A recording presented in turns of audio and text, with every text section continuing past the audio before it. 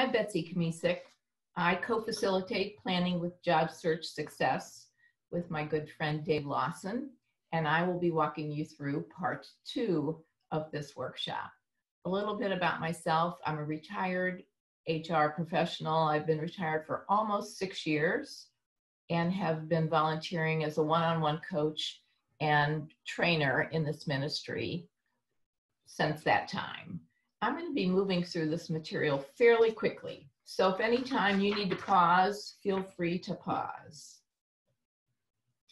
Our emphasis in this workshop is on planning. Dave already mentioned that in part 1. We want you to understand the critical planning steps. We want you to begin your action plan. And the reason for this is anything worth doing right is worth planning. And then we want you to take what you've learned and pass it forward. In part 1 of this workshop, we encouraged you to take a couple self-assessments and to think about CARs, challenges, actions, and results that you have been faced with in your careers. We're now going to talk about staying in your current career or checking out new careers. And I encourage you to look closely at job postings and at ONET. ONET, as Dave mentioned, is a website developed and maintained by the U.S. Department of Labor that contains a wealth of information on job requirements, job descriptions.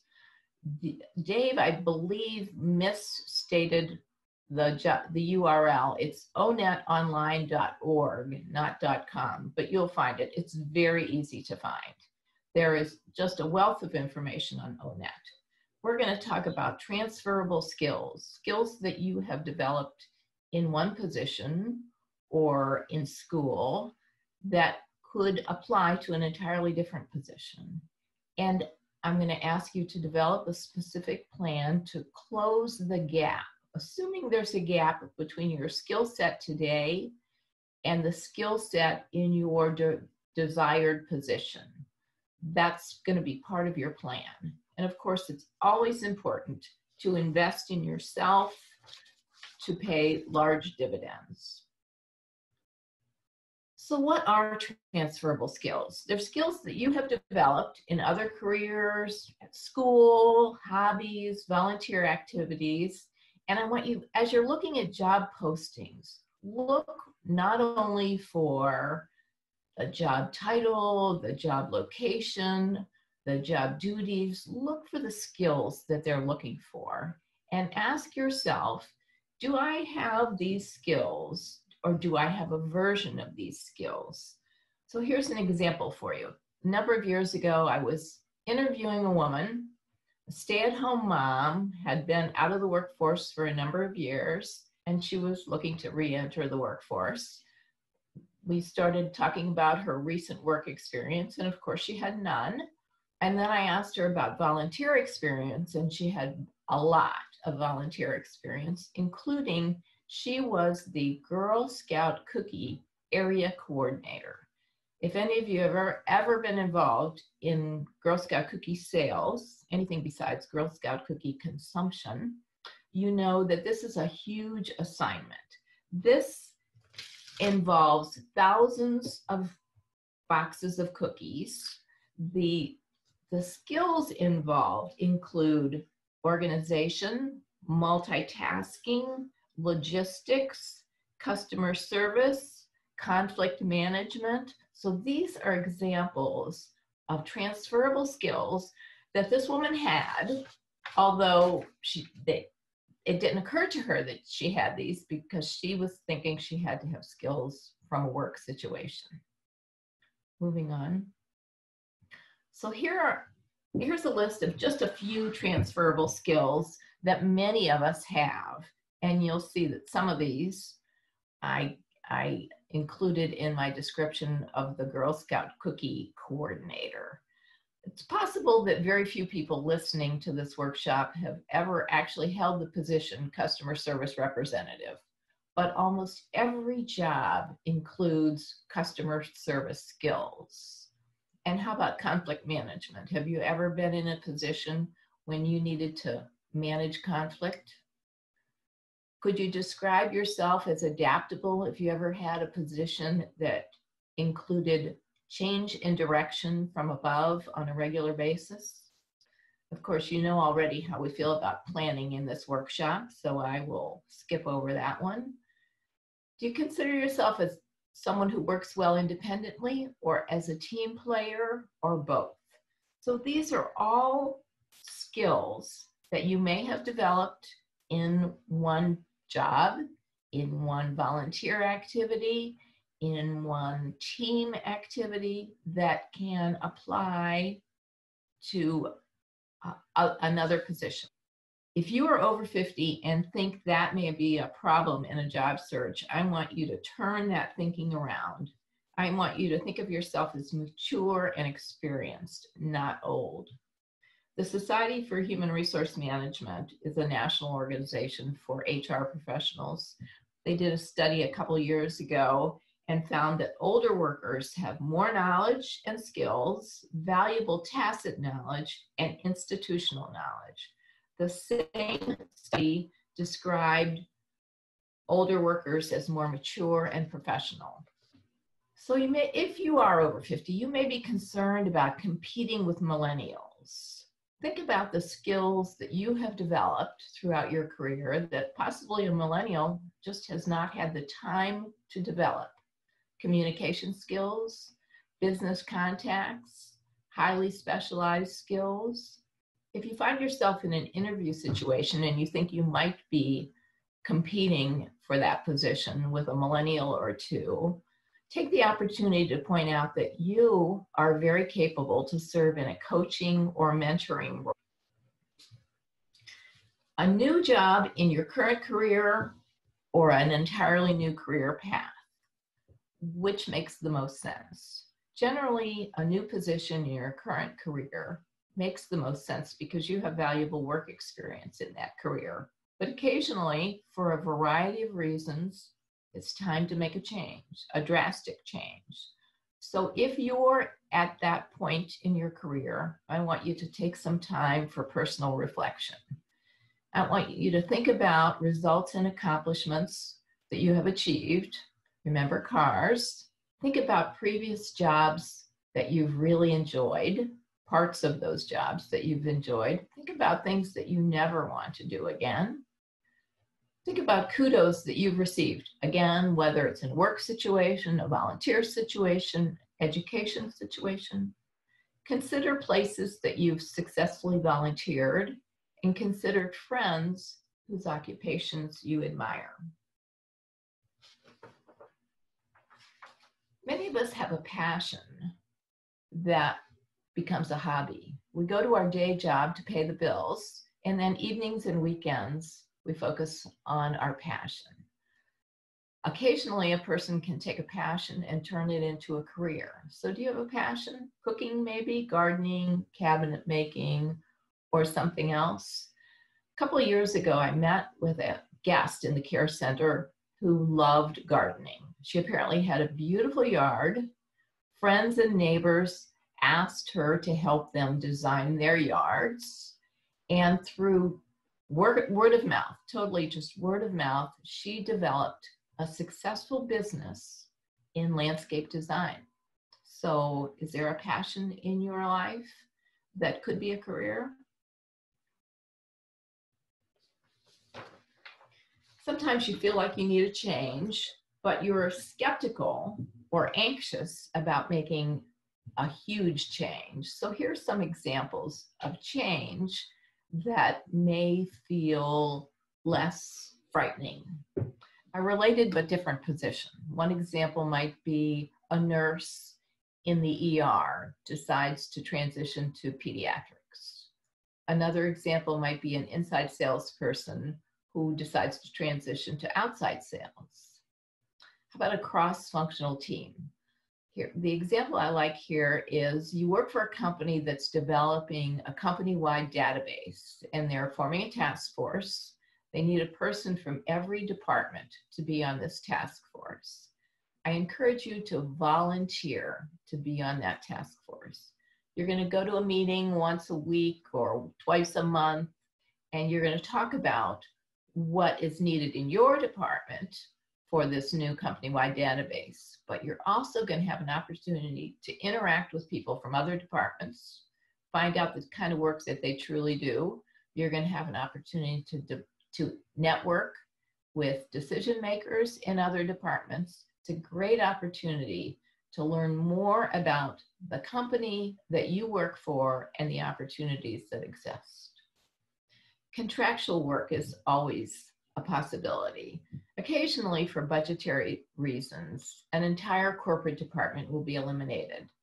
Sadly, for both myself and Dave, who are in the training business, it's often a training and development department that is eliminated. But training still needs to happen.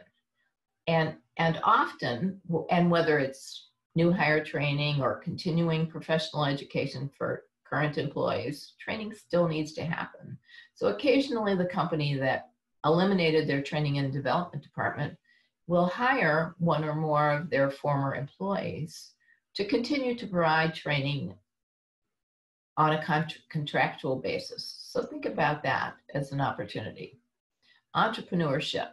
If you have a passion or a knowledge, whether it's gardening, as I mentioned in the prior slide, or something else, and you're thinking about starting your own business, I strongly recommend that you attend our entrepreneur classes that hopefully will be able to happen in person in the next month or two.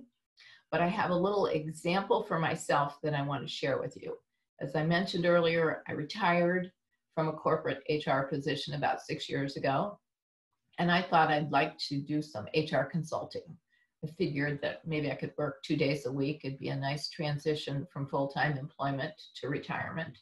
And I know a lot about HR, and I know a lot of business people. So I started Kamesic HR Consulting. In my almost 6 years in this business, I've had one paid assignment.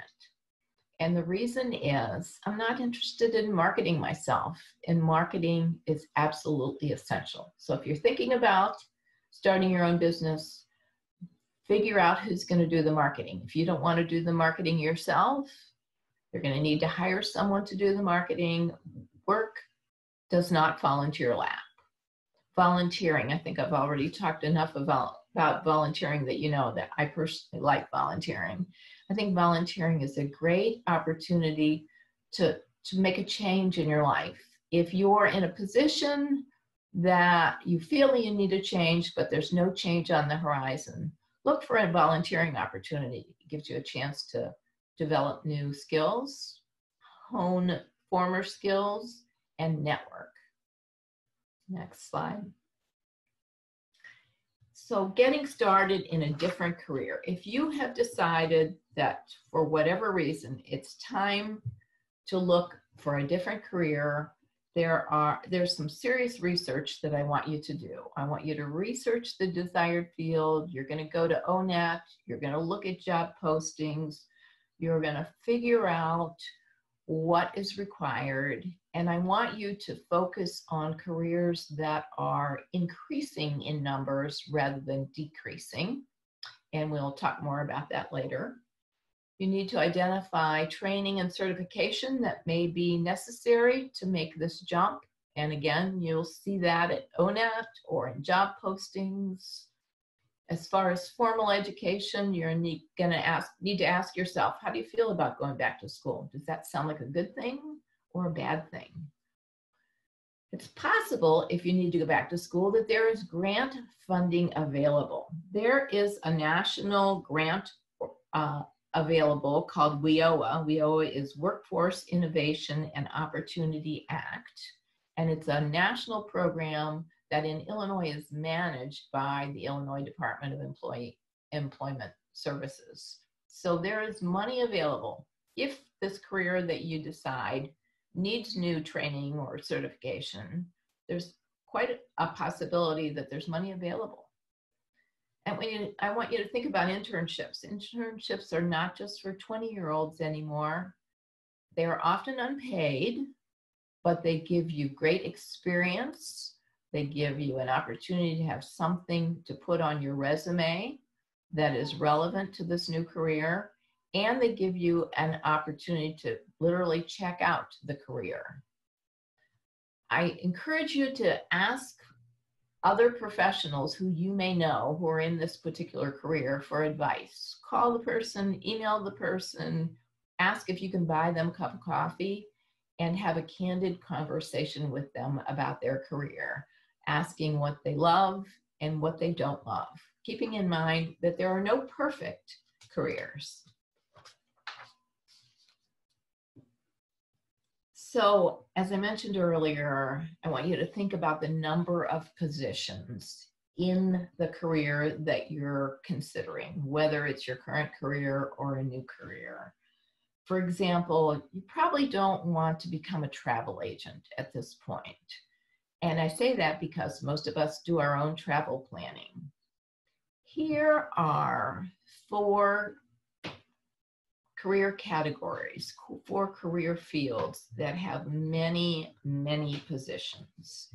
And all 4 of them have a wide range of positions.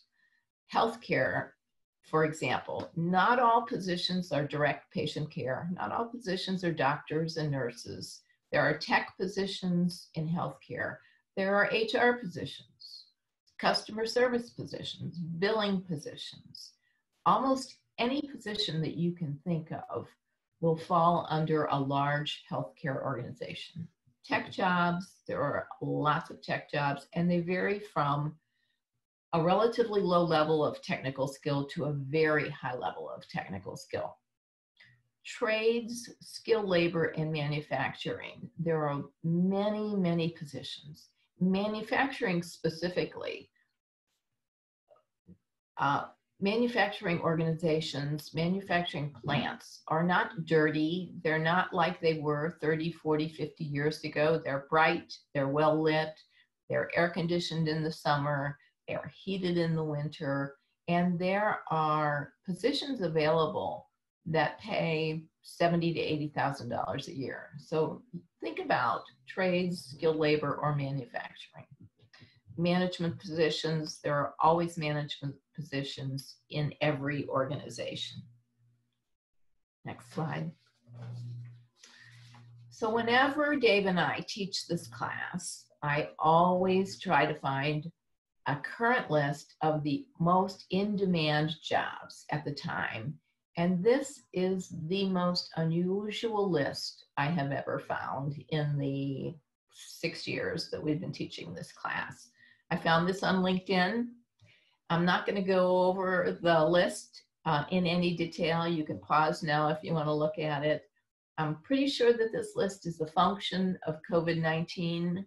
You will see that there are positions on this list that require no experience and positions on this list that require a high level of experience and education.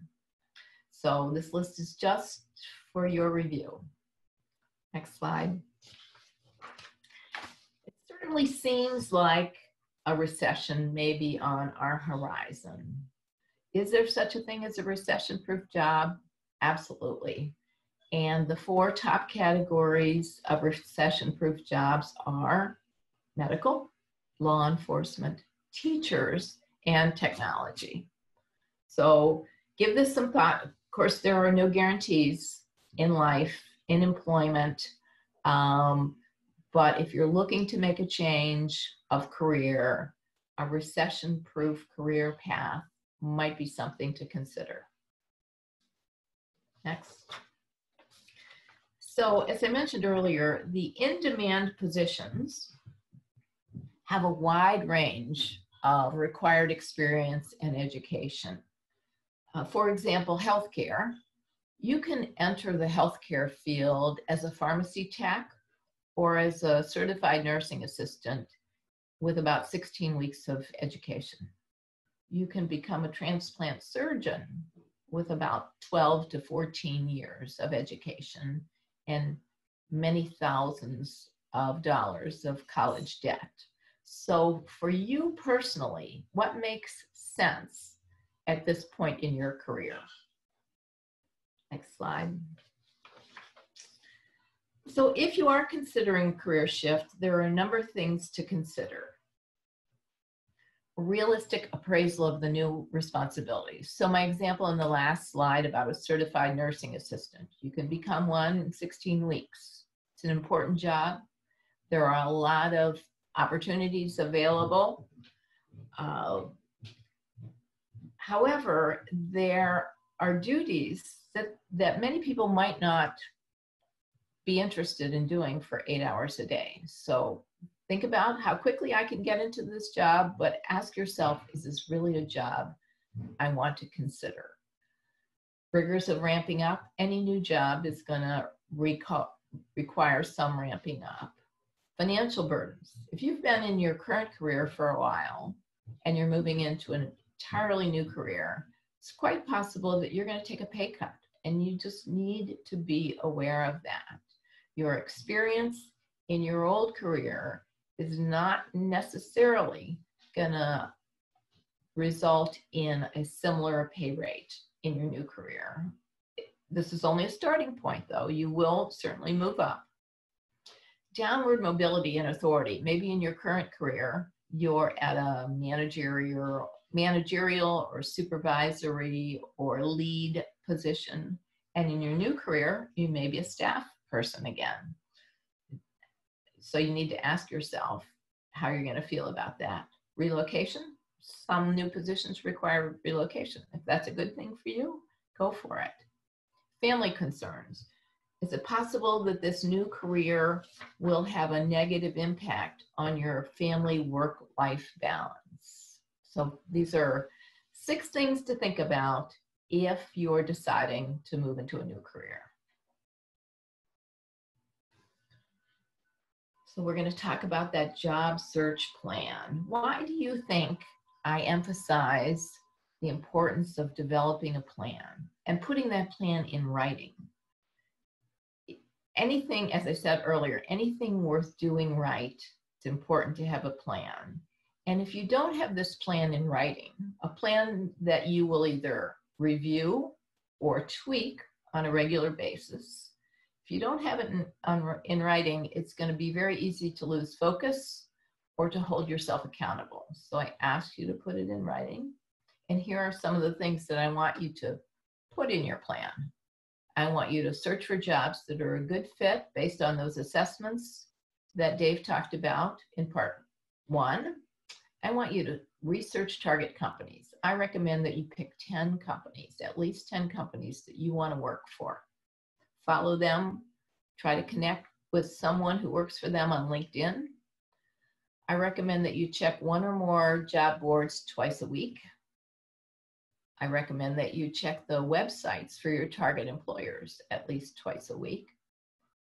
You can probably sign up for email notifications from both of the above, certainly for job boards and possibly from your target employers. That way, every time they post a new vacancy, you will know. I want you to carefully track your activity. I recommend an Excel spreadsheet, but you use whatever you want.